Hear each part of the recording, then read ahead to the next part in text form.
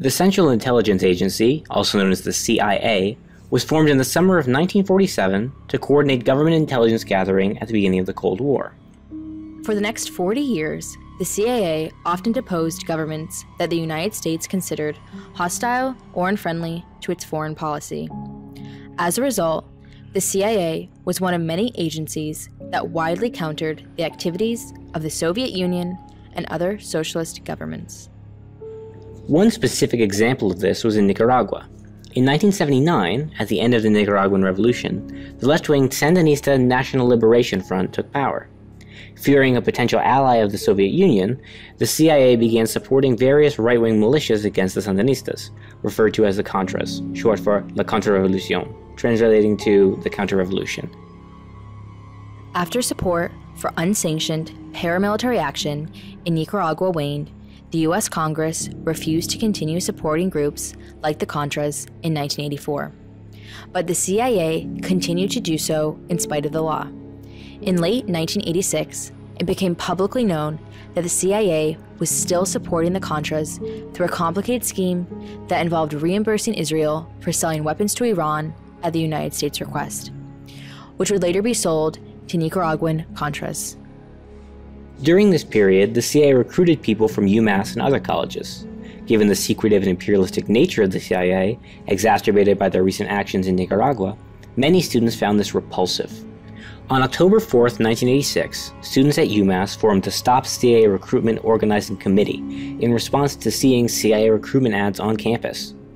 UMass Amherst student resistance continued with a candlelight vigil for people killed in Nicaragua on November 13, 1986, as well as protesting at the University Career Center, where a pre-interview information session was planned for potential CIA recruits.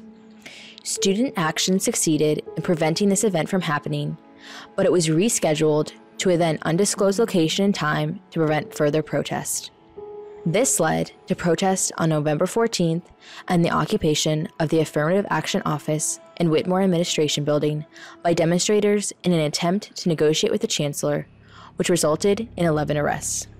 Tensions only continued to rise after this point, and after repeated failures for students and administration to come to an agreement, another protest was planned on November 24th, this time a march from the Student Union to Whitmore, with about 700 students participating.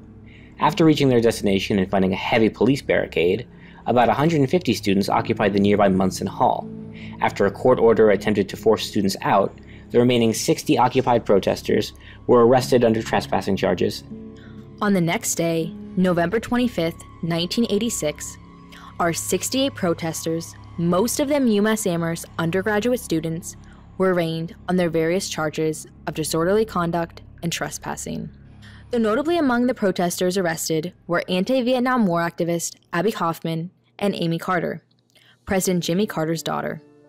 Of the 68 people arrested, 13 were put on trial, under the agreement that the verdict of their trial would apply to the other protesters. During this period, students organized to pay legal fees, protest outside the courthouse, and contact expert witnesses to strengthen the defense's case. They organized affinity groups for keeping protesters safe and held dances, talks, and movie nights to raise awareness. After November 24th, no UMass Amherst protesters against the CIA were arrested. The students and their allies were defended by the Student Legal Services Office and Leonard Weinglass. The protesters' team used the common law necessity defense.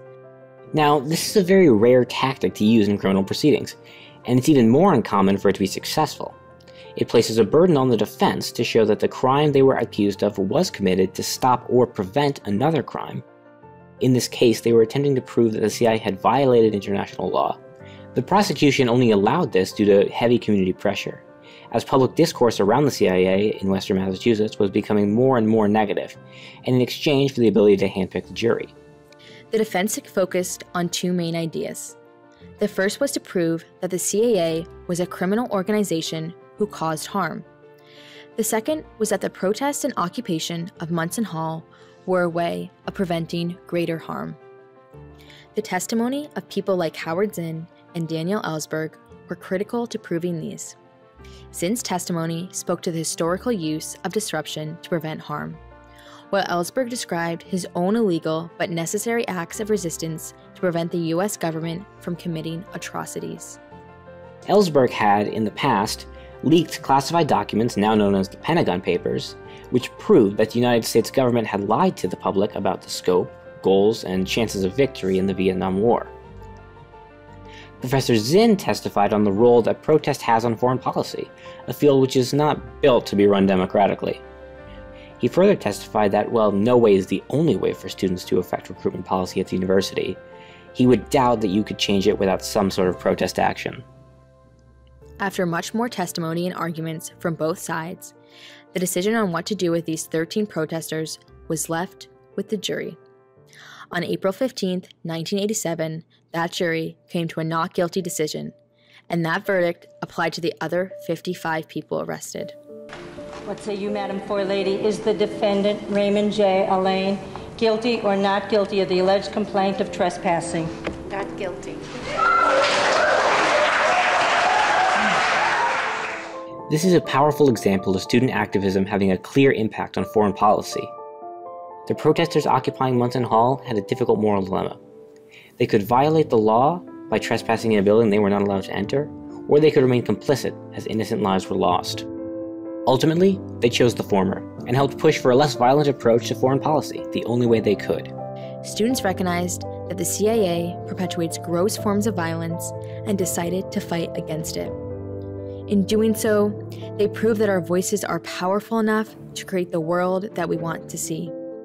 As student activists and organizers of UMass Amherst, they left behind an incredible legacy, and we can draw inspiration and strength from them every day in our fight for justice and equity at this university.